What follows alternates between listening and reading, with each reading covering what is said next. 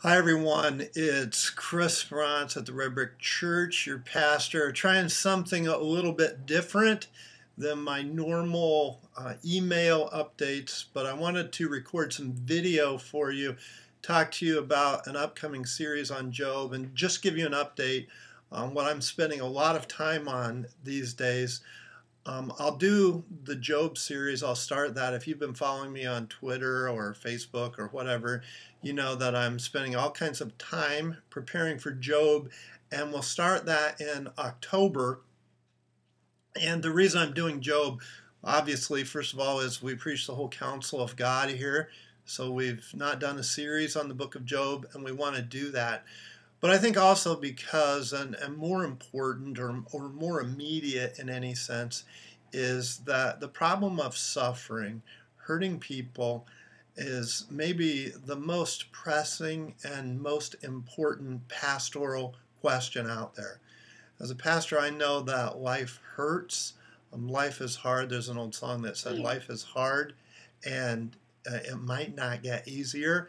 And I've seen that. I see that with cancer. I see that with people who have rebellious children. I see that with people who have troubled marriages. I see that with people who are concerned over all the evil that's in the world. And we have to help people process that. And the big idea of this series is something like only Christ, Jesus Christ and the cross can help us, are adequate to face suffering. People have a lot of different ways that they do it, but the only real answer is the Lord Jesus Christ. So pastorally, in terms of what people need, this is a series that we need more than any others. But at the same time, I would say philosophically and theologically, this is the single most difficult question that we face.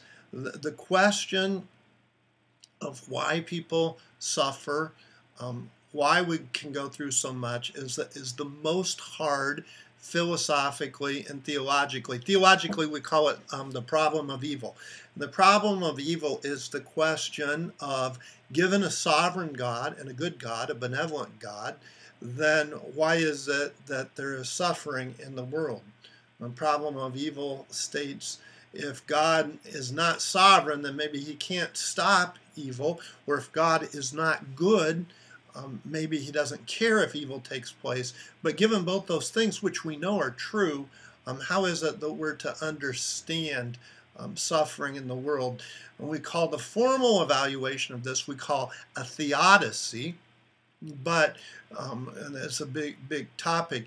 And see if you can turn and see my stack of Job books here. These are just books on Job. For the most part, there are some apologetics books here, but for the most part, these are books on Job.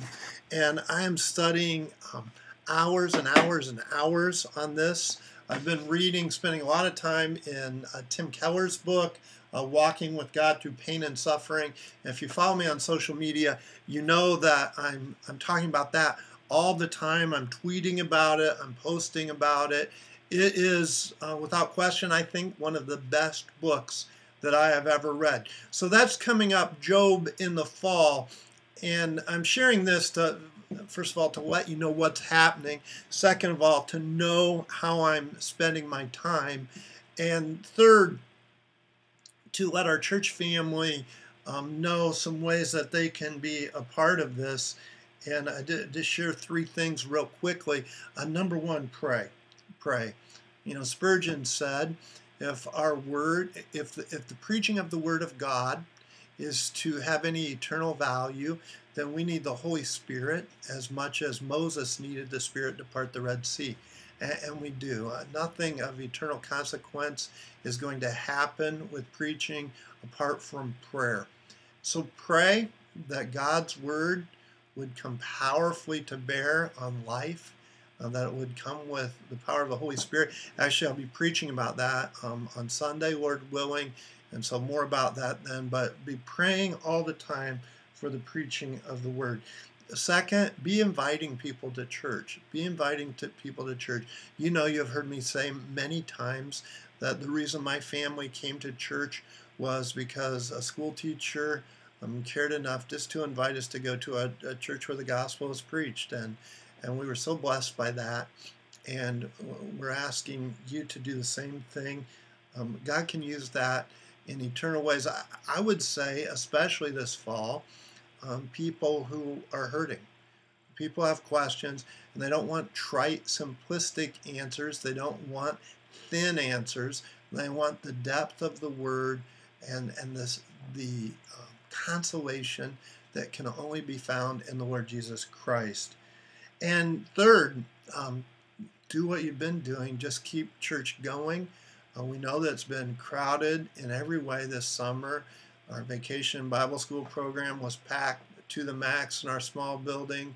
Our Sunday morning service, we know that you've been in the overflow, that you've been really packed out there and you've been crammed in. But God's using it in tremendous ways. And so just keep doing what you're doing with Christian Ed, with having people over, with loving on people. Thanks so much for loving one another. Thanks for inviting people over, for cooking meals, for doing those things. I keep doing what you're doing as trustees. I keep giving so the Lord's work can continue on. Keep doing those things.